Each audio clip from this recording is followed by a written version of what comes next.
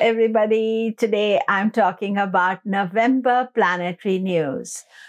So we do have a lunar eclipse. We have 3 conjunctions with Ketu, 2 planets combust, and it sounds pretty challenging for November, but soon things will start separating and things will start getting easier for all of us.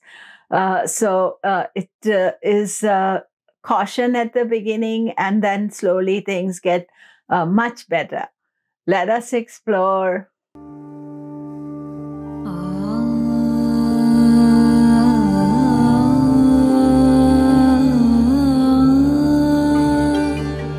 Hello, I'm Komilla Sutton, and we are talking November planetary news. Do remember to subscribe, press the bell notification. So, what is happening in November 2022? We do start the month with a lot of unsettled energy. Mars has just gone retrograde, and planets are hitting Ketu.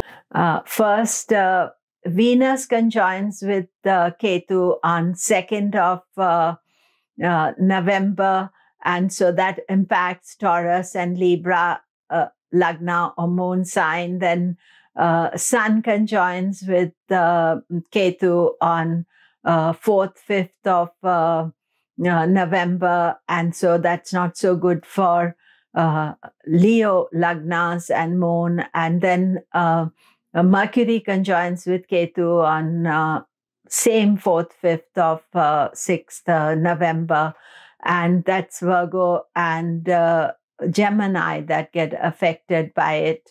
But I think that when you're seeing one after the other planets conjoined with Ketu, and then 8th of November is the lunar eclipse. I've made a separate video for all these aspects.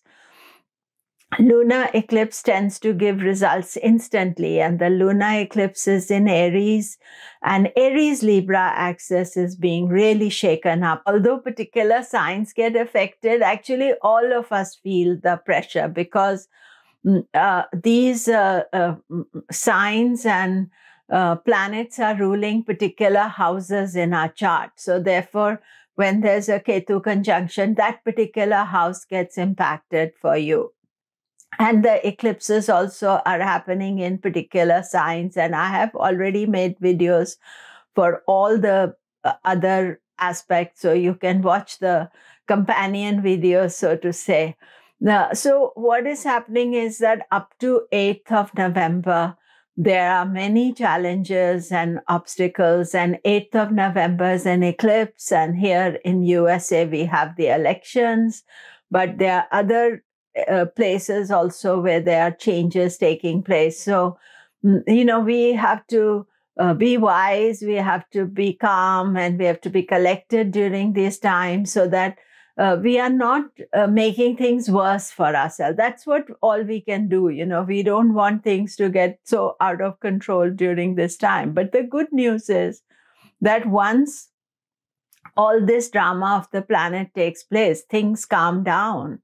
And Sun goes out of debilitation on 16th of November. The other planets all move away from Ketu, so they're no longer being impacted by Ketu, going their merry way, doing what they usually do.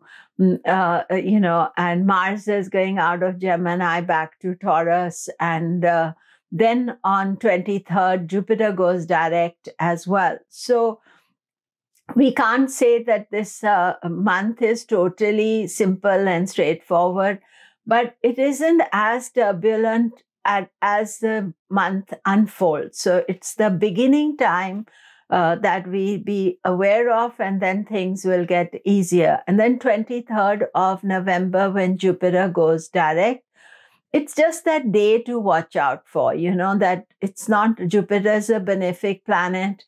If he's stationing over your planets, that's also good. And his going direct means that he has accumulated a lot of good stuff to give later on. So as we move into December, we are moving into a much less turbulent time of the planets. And one thing to remember is that that's what the planets do. They are called grahas. They grasp you, they hold on to you, and the transit is all gochara. That means they're always moving, they're always doing something. And we are watching it. And when they are being more turbulent, we are being careful. Then when things get easier, then we are more able to make good decisions. So that is it for today. Do remember to subscribe. Thank you very much.